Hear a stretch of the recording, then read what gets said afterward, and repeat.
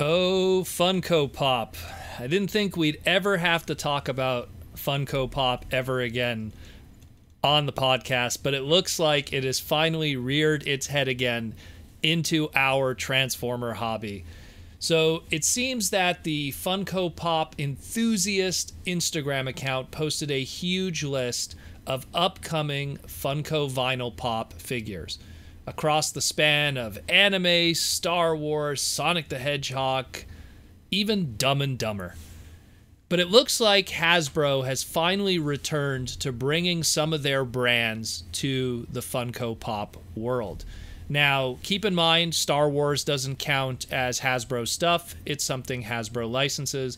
But it looks like, they're going to be bringing in their Mr. Potato Head, their My Pet Monster stuff, and a few others. But most importantly, they're going to be bringing Transformers. Now, before I jump into this news, let's talk about Funko's history with the brand, because it isn't the first time that Funko has done stuff with Transformers. Like, Funko started their humble beginnings back in 1998 with their Wacky Wobbler line, which pretty much was the prototype to what would be Funko Pops later.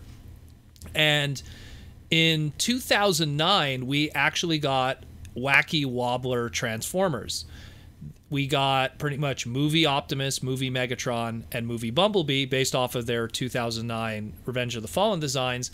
And to mirror those, they also did a Wacky Wobbler G1 Optimus Prime, G1 Megatron, and G1 Bumblebee. I actually have these three. And I bought these three way back in the day when Funko Pops weren't even a thing. Around that same time in 2009, oddly enough, Hasbro started up their Mighty Mugs line, which in a lot of ways is kind of like Hasbro being, thinking ahead of the curve, because Mighty Mugs really was Funko Pop before what Funko Pop was. And there was there was Mighty Mugs of Transformers, a whole line of them that went on for quite a while with con exclusives and everything. Now, when we get to 2011 and Funko Pop is now in full swing. It's made its debut. It actually kind of started in 2010 with Funko Force, but when Funko Pop really made its debut in 2011 and became this huge tour de force, a couple of years later in 2014, we'd get our very first official Funko Pop Transformers, which were all based off of the Age of Extinction stuff. There was 4 mainline releases, which was Optimus Prime, Bumblebee, Drift, and Stinger. And then there was 2 store-exclusive versions, which was Optimus Prime with in metallic, and that was a Barnes & Noble exclusive, and then Optimus Prime with the sword, with his Energon sword, which is a Hot Topic exclusive. And that was that. That was literally it for Funko Pop for Transformers forever. They just didn't sell well, maybe because they were movie designs, but they just didn't sell well. It didn't resonate with the Funko Pop collectors, and Hasbro kind of stopped doing those with them. We did see in 2014 the Funko Hikari line. For people who aren't familiar with that line, that's a high-end Sufobi Funko-based line. And Hikari, which means light in Japanese, all the figures are done in a clear color plastic, so light could shine through them. And these were super expensive. They were 8 inches tall, and they were sometimes retailed as high as $69.99 to $79.99 each. And they did Optimus in multiple different colors, and they did G1, and this is a G1 Optimus, excuse me, and a G1 Bumblebee in multiple different colors.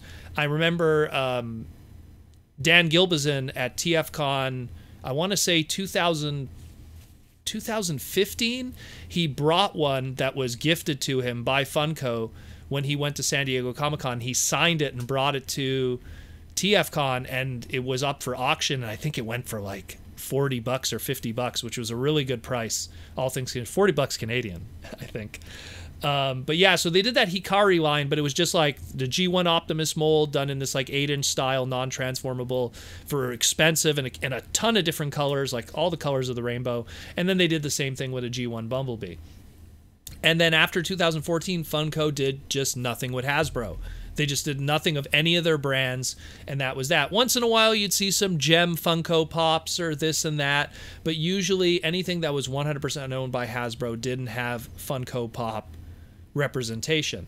And now this is rearing up now in 2020.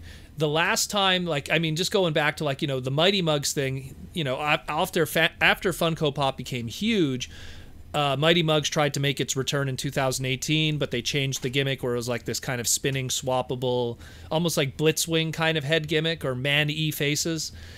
And I mean, we talked about it on the podcast. You could kind of like look in the library back at how we covered that.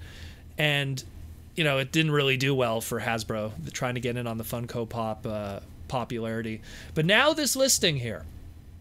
Let's get to this news listing now. So we have Funko Pop vinyls, meaning the standard Funko Pop of G1 Optimus Prime, G1 Megatron, G1 Bumblebee, G1 Jazz, and G1 Soundwave. No surprise on the choices there. I mean, Jazz kind of falls into that second tier outside of the Legendary 7, but he's that higher upper second tier with Prowl and Shockwave, so it doesn't surprise me. The choices there. And then, of course, there's also going to be the Funko Pop key change, which are like the smaller versions of the large Funko Pops. And there's going to be a G1 Optimus Prime, Bumblebee, and Megatron, obviously based off of, you know, the probably the molds here. And it, again, no surprise. And it's kind of funny, like, you know, the fact that the keychains, they only took 3, and the 3 that they took go all the way back to when they did those wacky wobblers with them way back in 2009, more than 11 years ago. It's pretty clear Funko Pop knows what sells and which characters to go with from the Transformers brand. And, hey, you know what? It doesn't surprise me that they're doing this, but will this be successful is the question. I mean, we've had this discussion in the past already when we were talking about Transformers RED and how non-transformable Transformer product really doesn't have an interest from most of the market. But at the same time, maybe the Funko Pop collectors will pick up the slack. They weren't interested in this movie stuff. A lot of people weren't really interested in the movie stuff, let alone have Funko Pops of movie designs. But I think maybe if it's based off of G1 stuff, it just might be interesting enough to Funko Pop collectors to want to buy this. Transformer collectors, at most, I imagine what will probably happen is if you're like a big Jazz fan, you might buy that one Jazz figure. If you're a big Bumblebee fan, you might get that one Bumblebee figure. But in general, I don't think this is something that people are going to actively go out of their way to try to collect them all, considering how badly received the old Age of Extinction one was.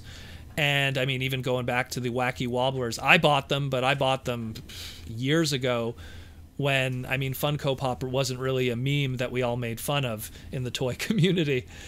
I mean, I bought it, and then Funko Pop would become a thing 3 years later. So it's something that I just hope this is done right, because the previous Funko Pops that we did get, again, the ones that are based off of the movie stuff, they all had those ugly, beady eyes on them. It just didn't look nice. And considering that we're having characters like Jazz that are known for their visor, or same thing with Soundwave, are they going to put like their beady eyes on those characters? Because it's not going to look good. Like, I have very few Funko Pops in this house. And oddly enough, when I looked at the ones that I do have, they're all characters that have shades that kind of hide those beady eyes a little bit. I have Bret Hart, I have Proto Man.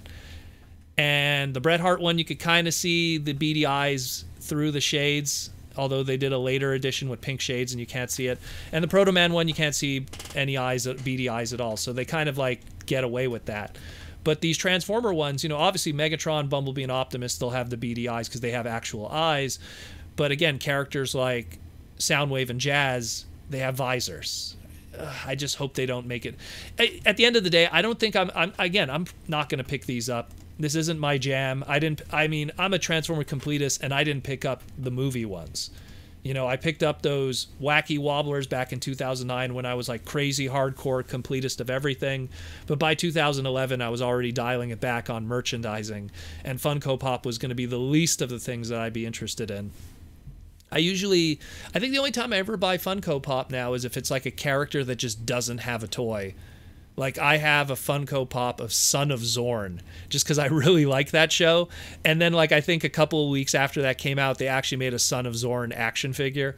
And I was like, ah, damn it.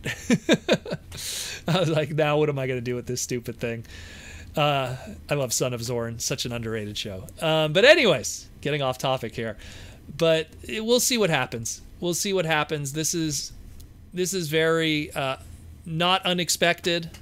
'Cause I'm surprised it took this long, considering that it's easy money for Hasbro, because I'm pretty sure Funko was bugging them to get the Transformer license and just do every character and then do convention exclusives and store exclusives and metallic and alternate color schemes and black repaints. And I mean, the sky's the limit with the Transformer G1 brand and that plethora of characters, let alone if they jump into Beast Wars and all the other brands too. But I think Hasbro just kind of held off because I think maybe they felt, you know what, we could do this ourselves. And they tried with Mighty Mugs, and Mighty Mugs didn't work out. It really didn't work out for them, which is a shame. But it didn't work out for them, so they're just going to hand it off to someone else, and they're going to let them have the reins. Let me know what you think about this. Is this something that you're interested in? I know it's not really me. I mean, if they make like a Funko Pop Hot Rod, they're going to get me. If they make like a Funko Pop of some Beast Wars characters, they might get me. But in general, like, I don't need a Funko Pop G1 Optimus Prime or Bumblebee. It's to me, it's just a waste of space, if anything. But I mean, everyone's taste is different. Maybe it's their thing. I'm not going to judge. But for me, it's going to be a pretty hard pass on a majority of this.